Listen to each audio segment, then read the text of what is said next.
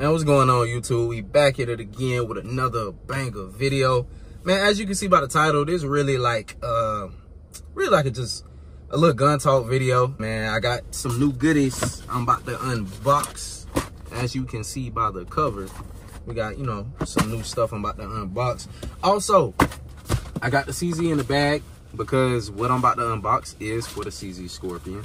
So let me go ahead and pull that out. So y'all, if you've been on the channel, you know what I'm saying, you done seen this beauty right here. I got the 20 round mag in right now. I got the 30 in the bag. Both are full of hollow points, so it's ready to go on some self-defense type shit. All right. Excuse me for all this coughing. I'm sorry. I got a little situation right here, right now.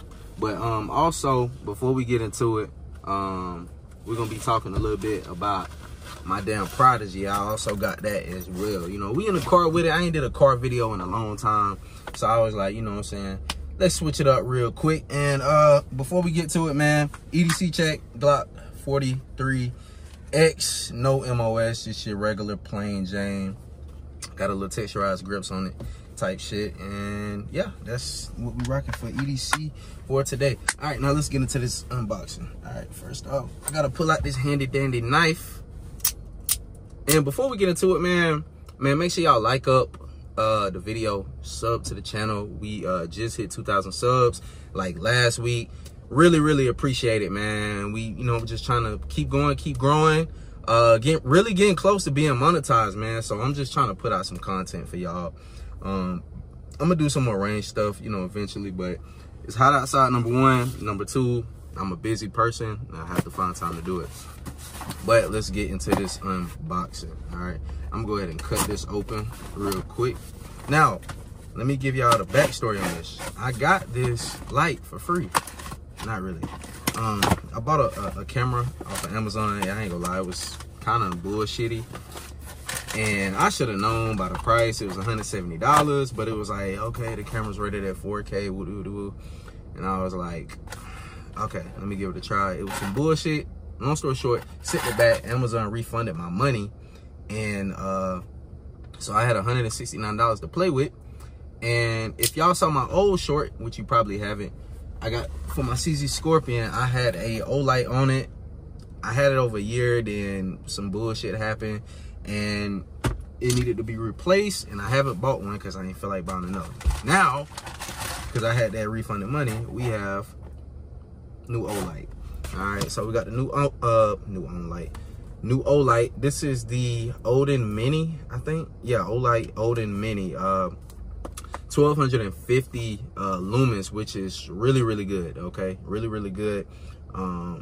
What's the runtime on this thing? Does it say it?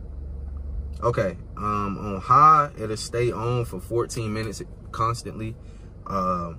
No, it says 6 plus 11 plus 39. 14. I don't know what the fuck that means. You can keep it on low on 200 lumens for 5 hours straight, which nobody's gonna be doing it.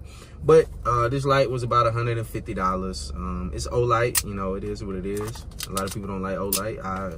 You know, it's just a light at the end of the day. You feel me? So I'm about to go ahead and unbox this real quick. Nice little packaging, nice design. Let's see if I can open this on the first try. Yes, sir.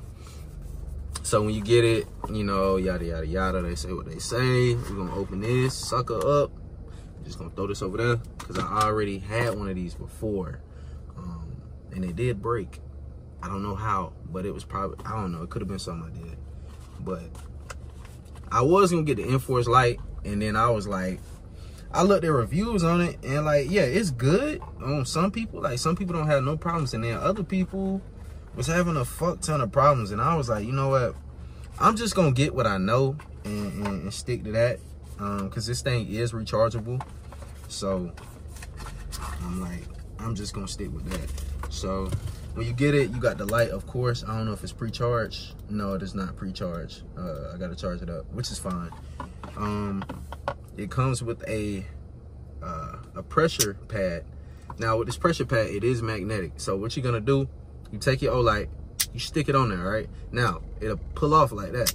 So what you do is you take this and you lock it up, and it's not coming off. Pretty neat. and I'm gonna mount that pressure pad probably to the top this time. I had the side last time, but when I had it mounted on the side without the actual mount, when it was in my bag, man, like any type of pressure was turning my light on, and it was causing it to be on in my bag. And I take it out and my light is hot as fuck, and I feel like that got a lot of the reason to do with it breaking on me, pretty much. Just being constantly on for no reason. So what I'm gonna do, I'm going to mount it on top of here like so this time. So we're gonna see how that works out. And I don't know, I had it on the right side last time. I think I'm gonna put the light on the left side this time, on the basis of if I don't want to run a pressure pad, I can just turn it on right here. Okay, so I feel like that's gonna work out real nice. So let's go ahead and get into that. Okay, so right here is your little box of goodies where you're going to open that, not open it, but you're gonna mount. All right, so you got your charger. We're gonna set that right here. And I know I'm talking a lot, y'all. Then you got your mount. It's an M-lock mount. And hopefully I can do this in the car without fucking up. Matter of fact, what I'm gonna do, I'm gonna just skip up. Well, y'all not gonna see me put this on because it might take a little second. But we're gonna fast forward to when I do put it on, and then y'all see it in about 3, 2, 1. All right, guys, we are back. Very simple process. Before I show the full look, Olight, they make this thing so easy. All you have to do, literally, they have the M-lock things preset. You don't have to really pop anything in yourself. You just really want to find out where you want to put it. Once you put it where you want to put it, slide them in the M-lock slots and take your Allen wrench and just key it in. It's just simple as that. I had to go on the right side instead of the left because my charging handle, it was just gonna obscure that, and I didn't want to run the light low. It just aesthetically it doesn't look good, and also I ain't wanna do that.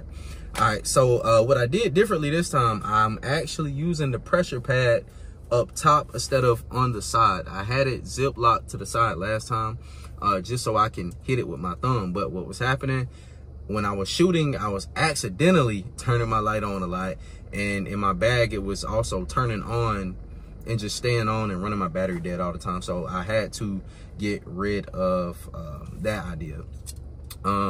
This has nothing to do with the light, but I threw the 30 round mag. I just feel like aesthetically, you know, it looks better on the CZ for the video. But I think it looks really nice with the pressure pad up top. You can see a slight bow in the pressure pad up here, which is not a deal breaker for me.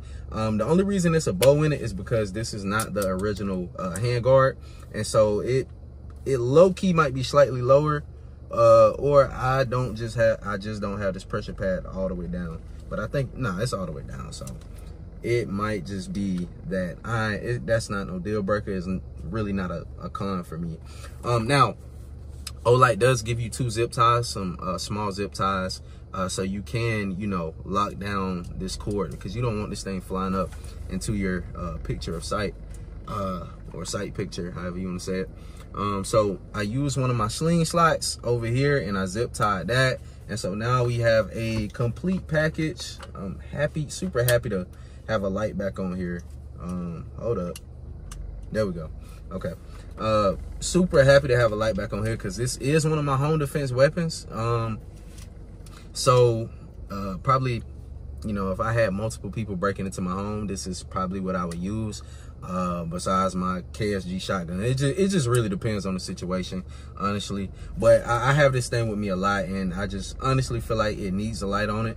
And it looks freaking sick with the light on it, if I just gotta be honest.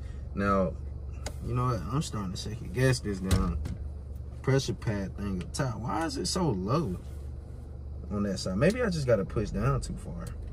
Let me see.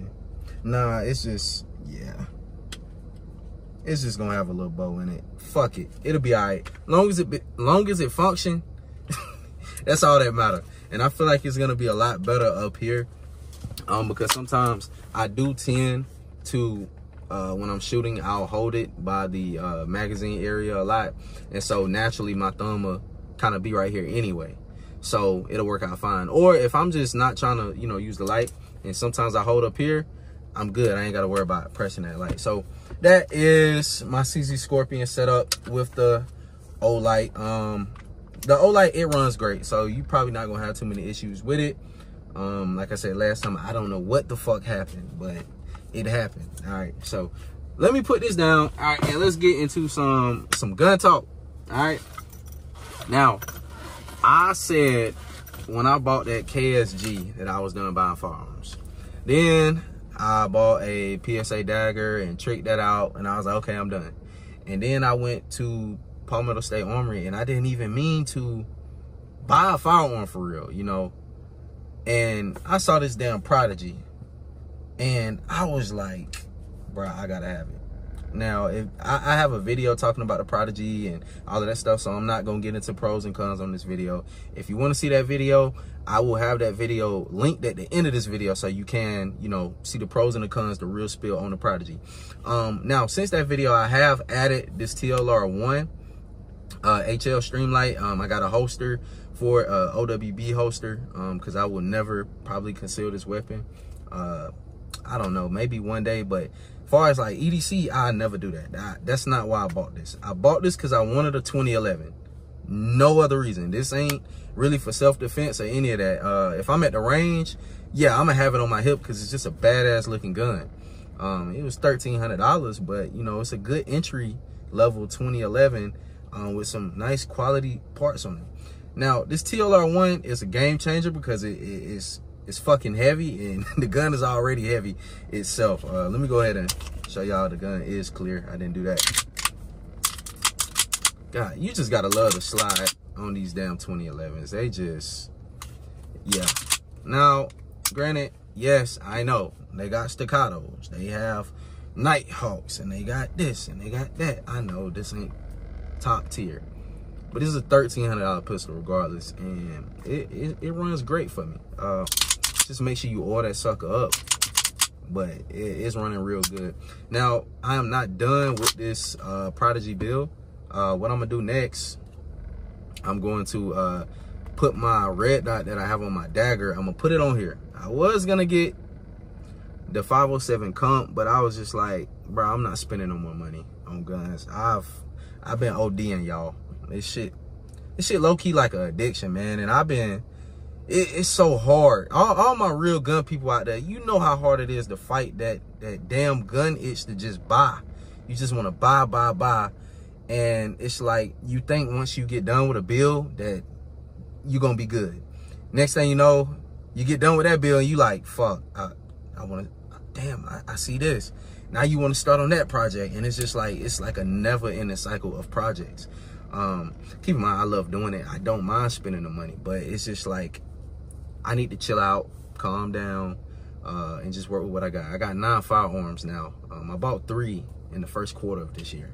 So I'm like, nigga, chill out. But I'm gonna put that 507C X2 up top. I have to buy the plate since I already got the red dot. The plate is $130. It is what it is. But yeah, man, this, I love it, man. From the trigger, like, it's just look at this brake. Look at this brake. All right, that's your take up. That's it. That's all of the take up right there. That's it. And then the reset is phenomenal. I really love this TLR1 though. It sets it off nice for me. You know, I could have got the Surefire, but I'm not spending another $300 on a light on an already $1,300 pistol. And that's why I didn't get the 507 comp, because that's another $350 on a fucking red dot when I got one at the house on a dagger that I'm never gonna run. I only bought it for a little fun build because I already had the other parts, and I just bought the frame, you know what I'm saying? But yeah, man, the dagger is looking good. It's coming together nice. When I get the hollow sun on there, it's gonna look real great. Other than that, I'm actually gonna buy some staccato mags. It come with these Duramags, and they've been fine. When I first got them, I feel like they needed to be broken in a little bit, but after I broke the gun in, probably I say after 100 rounds, I didn't really run into no issues anymore. A little over 100 rounds, probably in that I say about 150, 170 mark. I haven't ran into an issue since. And I'm over 500 rounds in now. So I'm gonna run this some more this week at some point. I got a very busy week right now, man. 4th of July, I'm a barber, so you know I'm doing a lot of cutting this week. Also, I am going on a trip to Miami with my guys next week, so I ain't gonna be able to get a whole lot of shooting in. So I'm gonna be dropping shorts and stuff really just when I can. But yeah, that's where I'm at right there. As far as any other builds I'm looking into getting into, I have no fucking idea. I'm gonna keep it a whole buck with y'all. I don't know what platform I want to go with. I don't know if it's gonna be AK. I don't know if I want to do another rifle build. I'm definitely not doing a backpack carry build because my CZ it knock off it checks off all the boxes that I need. So I'm not doing that. And once I get done with this, I'm not adding a mag wheel to it. I'm not doing that. I'm not changing this trigger because this is my first 2011. This trigger is phenomenal to me versus somebody else that got a staccato or, you know, Nighthawk or whatever the fuck, all those other things. So yeah, when I put this red dot, it's done. So I really don't know what other builds I might want to get into, man. And I know I'm rambling. That's why I said it's a gun talk video. You know, if you stayed this far, I appreciate it. I'm gonna be having some other videos coming out soon. Y'all already know with the whole political debate thing, we got a lot of shit going on right now, man. And yeah, we'll talk about that another day. Just be ready, man. I'm actually going out to buy some ammo right now, just for that reason, because we all know how this shit go. People get nervous, people get scared. A lot of people gonna be their first time buying a gun because they're nervous and scared, and people about to hoard up on ammo. I'm like, fuck that. I'm about to go ahead and get some more because I like to shoot a lot. So I'm like, I'm about to go out, probably spend, you know, $100, $150 and get me some ammo, more 9mm than anything. I got plenty 5.56, but you know I need to get more, and that's what I'm about to do today. Yeah, but you just gotta love this thing. It's a fucking beautiful gun, fucking beautiful.